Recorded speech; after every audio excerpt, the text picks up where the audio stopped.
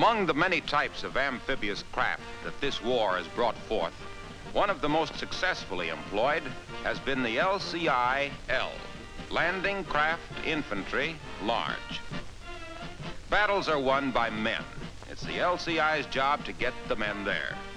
From the Mediterranean to the South Pacific to the English Channel, fighting men have poured down their ramps by the thousands. And in the landings to come, there'll be even more of them, as many more as we can build. So let's take a look at them and see what they're like.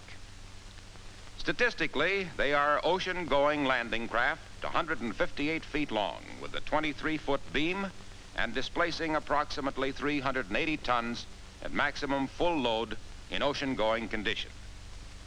She is the speediest of all landing craft, being powered by two quads of General Motors 671 units, which develop a total of 1,800 horsepower. Her separate propeller shafts revolve in opposite directions, and the variable pitch propellers give her a speed in excess of 15 knots, with a cruising speed of 13 knots. She is not only fast, but highly maneuverable, as you can see by this tight turn. Her flat-bottom construction gives her a very shallow draft. At beaching condition, she draws only 5 feet 2 inches aft and 2 feet 10 inches forward. This is the main deck, looking aft from the forecastle. Above her main deck, there's a gun deck. On that, the pilot house, and over that, the conning station.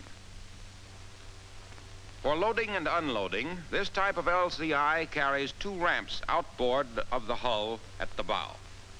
These are designed primarily for personnel and small package cargo capable of being manhandled. The ramps are controlled by cables leading to a winch in the forecastle, which is operated by the winchman. Outside, there is a clutch man for each ramp. As soon as the ship beaches, the ramps are led out and dropped, either together or singly, as they work independent of each other. The other basic type LCI is identical in construction, except that it has a single ramp carried inboard, allowing more deck space forward of the conning station. This type has bow doors, and inside them a watertight door, both of which are operated by hand block and tackle. The bow doors are opened when approaching the beach, and a watertight door either on the approach or after the ship is beached, depending upon surf or combat conditions. Then the single ramp, which is operated by a winch on the main deck, is run out for the landing. The ship's personnel consists of 25 men and 3 officers, but a 4th officer is sometimes added. The commanding officer is usually a Lieutenant J.G., and in addition to being responsible for the running of the ship, he has as additional duties navigation, training, and morale. If there's no 4th officer aboard, he also handles the ship's communications. The executive officer, usually an ensign, is in charge of the deck division, supply, gunnery, welfare, maintenance, upkeep, and personnel. The engineering officer, also usually an ensign, has charge of the engineering division, repairs, damage control, and commissary. This is the interior of one of the troop compartments. In addition to the ship's personnel, the LCI can sleep and feed approximately 206 troop officers and men in 4 troop compartments and 1 officer's compartment. When loaded with its full complement of troops, 5 tons of cargo can also be carried. But when empty of troops and with the bunks secured, she can carry 75 tons of package cargo in the troop compartments below the main deck. Here we see food and ammunition being brought aboard. No cargo may be stored on deck except in case of extreme emergency, as it puts the weight too high in the ship. To maintain adequate stability, the cargo should be stowed as low as possible in the troop holds and lashed down securely before the ship puts to sea. However, the primary purpose of the LCI, the one she was designed for, is to carry combat troops to an enemy beach. When they are transported directly from the forward area to the area to be attacked, they can be loaded directly from the dock or from the beach, whichever is the most convenient. Troops may also be transferred from a transport somewhere near the area to be attacked for the run into the beach. LCIs are often called on to do this after they have discharged their original load of troops. Upon boarding ship, the troops should be directed to their quarters below immediately to keep the decks clear. There's a rifle rack over each bunk, which you will notice the man on the right using. The LCI is not a heavily armored vessel. Her armor consists of 1/4-inch steel hull, treated 1/4-inch steel around the conning station, the pilot house, and around each of the 20-millimeter anti-aircraft guns. Her armament is primarily for anti-aircraft protection, and also, if necessary, to protect her own section of the beachhead by strafing to neutralize light enemy opposition. But before we show you the armament, we'll call the crew to general quarters so the guns will be manned. If you please, Skipper.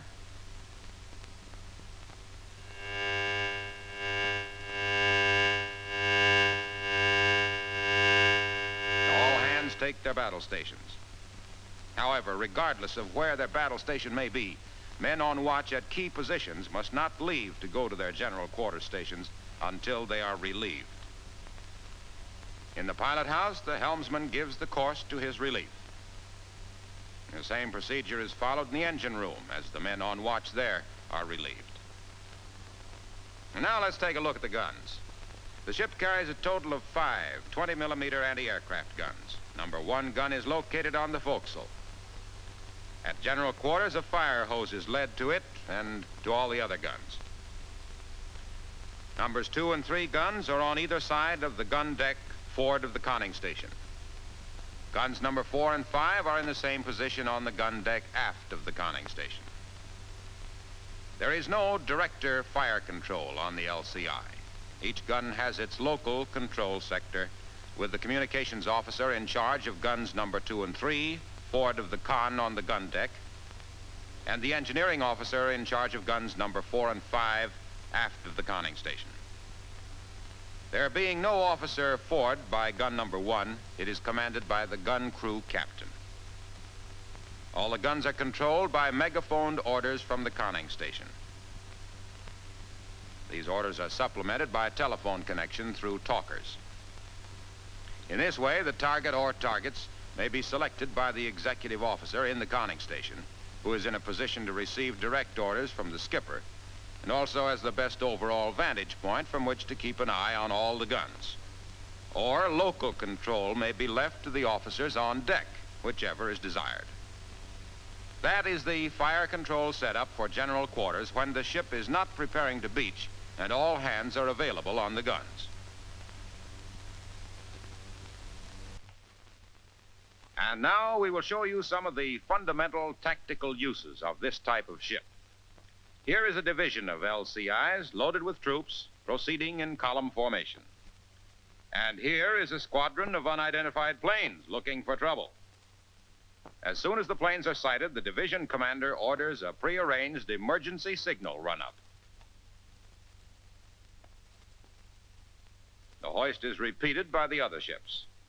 Being an emergency signal, it's executed as soon as understood by the following ships. For outside of their own firepower, the LCIs must depend upon evasive tactics for protection against attack. To make this protection most effective, certain basic evasive maneuvers have been worked out. Here is one of the most commonly used. From column formation, all ships go flank speed ahead. The first section turning hard right to form a circle with approximately 600 yards distance between ships, while the second section turns hard left to form a similar circle. Each ship is then free to maneuver as it sees fit within the circumference of the main circle. The advantages of this maneuver are obvious. For one thing, the ships are dispersed as targets and don't present a straight line for a strafing run. Also, it's hard for a dive bomber to make a bombing run on a circling ship. You won't see anybody shot down here because these planes happen to be ours. And this is just a practice maneuver, but what you're seeing here will be handy to know out in combat areas when the chips are down. From this formation, the firepower of the whole division can be brought to bear against the attacking planes, forming a heavier concentration of fire than if the ships were deployed individually. This is a standard evasive maneuver. However, each flotilla commander may develop similar tactics appropriate to his combat area. When the attack is over, the ships are in such a position as to be able to form up in column again immediately on signal from the OTC. As we said earlier, the primary purpose of the LCI is to land combat troops on an enemy beach. To do this with the most speed and safety for all concerned, there are certain commonly used beaching formations. Of these, the most frequently used is the Division V. At a point approximately 30 minutes from the beach, the officer in tactical command orders the prepare to beach signal hoisted. Upon receiving the signal, each skipper calls over the voice tube for beaching stations. And in the pilot house, the switch is thrown to sound the signal. From the conning station, the executive officer passes the word to secure from general quarters and take beaching stations. At condition 1 mic, gun crews are skeletonized, the beaching stations having first priority. Numbers 4 and 5 guns are left with a pointer for each gun and one loader for the pair. Number 1 gun loses one member of its crew, leaving only a pointer and a loader. The ramp check line man, who is really in a hurry here, bends the ramp check line on the bits so that the ramp may be paid out slowly. Changes in station are kept at a minimum so that the guns are still manned during the transition from general quarters. The able flag is broken out. Cat heads are rigged for beaching. The stern winch is uncovered, and the engineering officer dons the headset at his station in charge of the stern anchor detail. The communications officer leaves his station on the gun deck and handles the phones on the conning station, checking with the engineering officer at the stern anchor and the exec, who is in charge of the ramp party forward. He then passes the word to the skipper that all stations report manned and ready. Numbers 2 and 3 guns are also skeletonized, with each gun manned only by a pointer and one loader between them. Word is also passed to the troops below to get into full combat gear preparatory to the beaching. And now, once committed to beaching action, the ship will not deviate from its course. In the event of air attack, evasive action will be waived, and the direct run to the beach continued. When the division is about 2,000 yards out and on signal from the flag, they take their formation for beaching. To get into a Division V from column formation, the guide ship proceeds straight ahead, while the even-numbered ships sheer out to port and the odd numbers to starboard to form up like this, each sector of the V in line of bearing on the flag. In action landings, it is best to stagger the lines so that enemy planes will not be able to make a strafing run down either line. In action landings, there will probably be a gunboat on each flank for protection, plus the protection afforded by our own 20 millimeters. They can also be used for beach strafing, although this should not be necessary, as the LCIs will normally not land until immediate enemy opposition has been cleared. Nearing the beach, the stern anchor is let go outside the line of surf. One of the advantages of hitting the beach in the staggered formation is that it allows each troop load to disembark and deploy before the next load lands, thus keeping the beach clear of a possible troop jam-up. And now let's look at a second formation commonly used in beaching. If the entire formation will not fit on the designated beach, the best solution is to split them up into the smallest practical operational units, which is section Vs with 3 ships to each section. In this way, last-minute instructions can be issued by the OTC to the section guides in case there should be a change in the operational order as to what beach is to be hit and at what time. In other words, each section may be operated independently of the other section or sections. This formation, like the first one we saw, also prevents troop congestion on the beach. Here is still another method of approach to an enemy beach. This is used frequently when surprise as to which section of the beach is to be hit is a desired factor. In this maneuver, the ships make their run in column formation parallel to the beach. Then, when the column is directly opposite the beach to be attacked, and on signal from the flag, the ships make a simultaneous 90-degree turn toward shore. This formation brings all the ships on the beach at the same time and requires a beach wide enough so that ships may beach at least 100 yards apart. As this formation lands all the troops at once, it is used only when the tactical situation makes this factor desirable.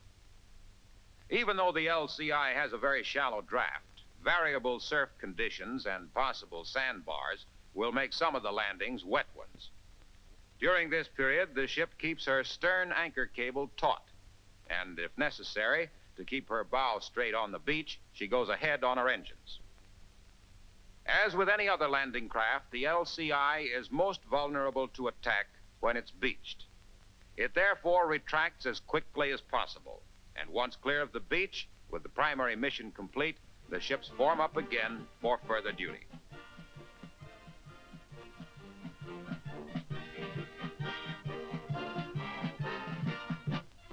Yes, the LCI-L is one of the handiest ships in amphibious warfare. She has plenty of speed and maneuverability. She can be used to evacuate casualties from the beach, to shuttle reinforcements of men, and carry supplies and ammunition between bases or beaches. In short, she can handle just about any job that calls for a dependable, seaworthy, maneuverable workhorse.